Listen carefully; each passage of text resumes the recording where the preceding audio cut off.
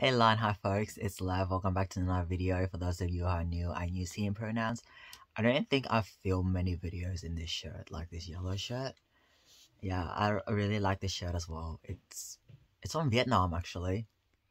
Today I wanted to talk about an escape room I did with one of my close friends today. So I've done face-to-face escape rooms before, and I've also done online escape rooms before. And today's escape room, it was the first time I've done a face-to-face escape room in over 5 years. The last time I did a face-to-face escape room was in high school.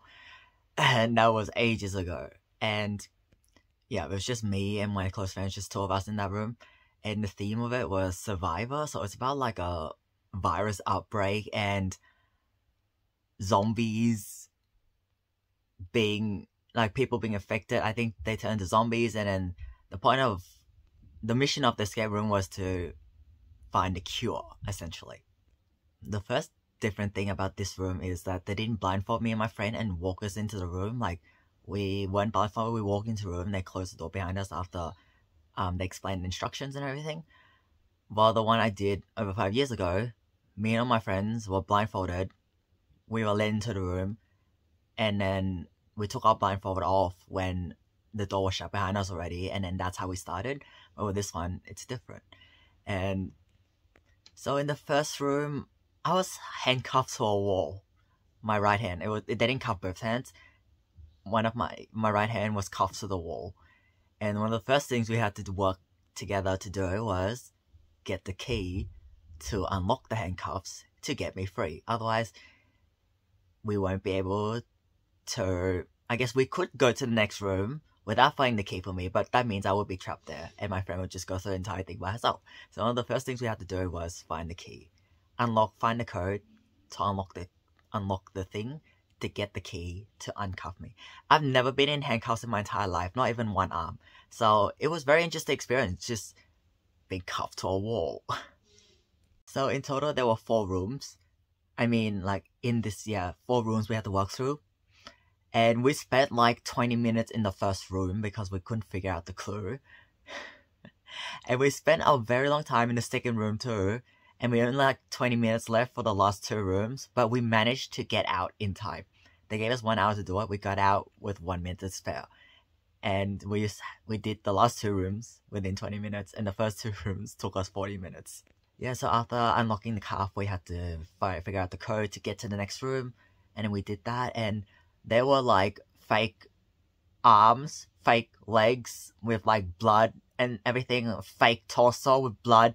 It would look like it's been dissected and everything, and there was fake blood smeared across all of the walls, handprints, everything.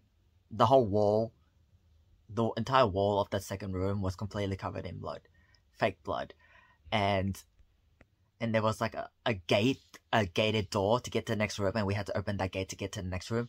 And behind that, there was a wheelchair with a fake head on it, and I guess a special torch that shines light, and we could see this hidden message. And seeing that wheelchair reminded me of Outlast. I started playing Outlast. I watched YouTubers play the whole thing years ago, but I actually started playing it a few months ago, but then I stopped and I switched to a different game. But yeah, there was that wheelchair in Outlast. There's the picture of the wheelchair in dim light. That's what I saw on the other side of the gated door to the next room. I'm like, this is so cool. It reminds me of Outlast. And then there was intense music in the background the whole time, very suspenseful music with some zombie sounds in the background. And in this second room, my friend and I, we overanalyzed everything. And that's why there was drawings of DNA and mutations on the wall, and there was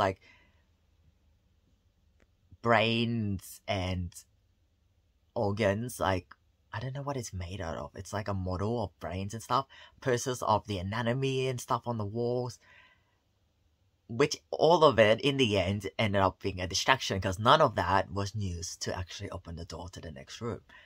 And what I realized by the end of doing this escape room is that it's very obvious, the things are obvious, but then I tend to overanalyze everything, and they just complicate the entire thing by myself and then start missing the obvious clues.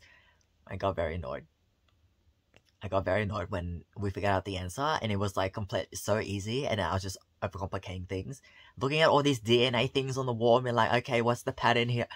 I didn't have to do any of that. And the next room was actually an elevator. It was a legit elevator, but it didn't go up and down but there was power. And in this elevator room, actually I'll touch on the second room a bit more.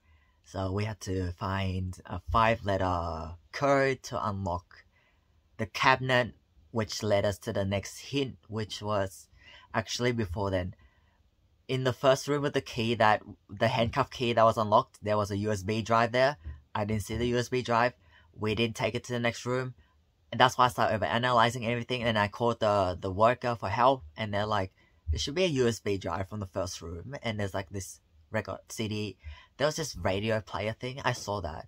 But then I was like, I didn't even have to overanalyze everything. The next hint was literally on that USB drive we left in the previous room.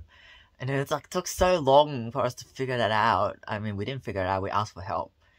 And then from there, we unlocked the cabinet, which had a file, and there was like a pin pad thing. We had to type in the code to unlock a different cabinet, which had a phone, and in the phone there was pictures, and we used the pictures to figure out the code to unlock the gated door to the elevator room with the wheelchair. And the elevator was a room, like it was an actual elevator, and we closed the door, and then we activated it with a key, and then the power went out. It wasn't like, it was part of the game. I should clarify, like it's not like the entire place blacking out and there's no power. This specific power blackout in the elevator was intentional. Like it was rumbling, like we didn't actually move up or down, but there was rumbling sound to represent us moving in the elevator. And then complete blackout.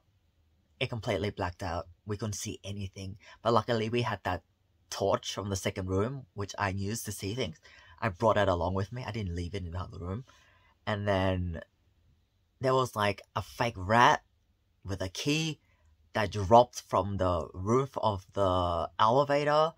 It came out of nowhere, and that had the key to activate the backup power. And we activate the backup power, more rumbling, a little bit. No, not really. There were not really lights. And then it stopped, and then there was no door that opened by itself.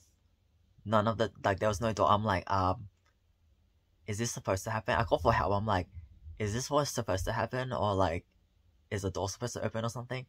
And then the worker explained, like, me and my friend clarified that we had done all the steps, and then the worker said, you've done all the steps you need, you just have to figure out how to get out of that room, which is the elevator. And I stumbled upon it accidentally, like, one of the walls of the elevator was a door, and I accidentally, like, touched it or leaned on it. I'm like, wait, this opened. And that led to the last room. We were in there for a few minutes, like, how the hell do we get out of here? Like, I didn't think that, you know, pushing the side of the elevator door would lead us to the next room. And that happened, and that last room was very intense. Like, a zombie robot. It was like behind bars and everything. It was like in a cage essentially, but a robot zombie. And then there was like these DNA test tube things and a lot of handprints around, and my friend and I had to put our hand on the handprint and push in like a little brick. So there were like two handprints on like different sides of the wall. So my hand, I pushed one button, my friend pushed the other button. That activated the last room. Basically, I should also say there were like two pans in there, and there were like two laser pointer things, but only one of the laser pointers worked. Like there were two pans there, and once the room was activated, that robot zombie just jumped out. It just came to life, and it actually jump scared me. There were a few jump scares in this escape room, and it was like growling really loudly and stuff. And I'm like, come at me, bro. I'm not scared of you. Come at me, bro. And then like, it was like, I think there was flickering lights, and there's like really loud, intense music with zombie sounds. It reminded me of The Last of Us. If anyone has played The Last of Us, it reminds me of like infected coming at me and stuff. And then but like a few minutes after, the door opened with the worker standing there, and I was like, wait, is this the end? Like, did we finish the room? And then that actual end zombie fighting scene, like it was supposed to simulate a zombie fight, and that's why there were like pans in the rooms and used as weapons to protect ourselves from zombies and stuff. And the zombie, like it started like it was alive and it was and stuff, and then it died down for a little bit, and then it came up again it activated again out of the blue, and it scared me again. And then I was just like air punching, like it was behind the cage, and I was just like punching, I was speed punching on the other side. I'm like, come at me, bro, I'm not scared of you. And then yeah, that was the end of the escape room. The door opened, the worker was there, and then we actually managed to get out just 1 minute before it finished. So we're given 60 minutes to do the room. We got out with 1 minute to spare. A little bit more context about the room. So yeah, there was a zombie outbreak, and then my friend and I were playing characters where we had to go into the hospital to find the cure, but then the hospital was overrun with zombies, and that was the context of the end, the fight scene. We had to go get the vaccine or the cure, but then there were also zombies overrunning the hospital. And just some reflections about my escape room experience. So despite being under stressful circumstances, particularly the elevator in that last room, I could still maintain focus. I could still think clearly. I still had a clear head essentially, and while I did experience jump scares and there might have been increased heart rate and everything, I wasn't really paying attention to my physiological response. But the point is, I still kept my cool, even in stressful situations like the elevator blacking out. Yep, that happened. I'm just like, okay, what do we do next? What's the next step forward?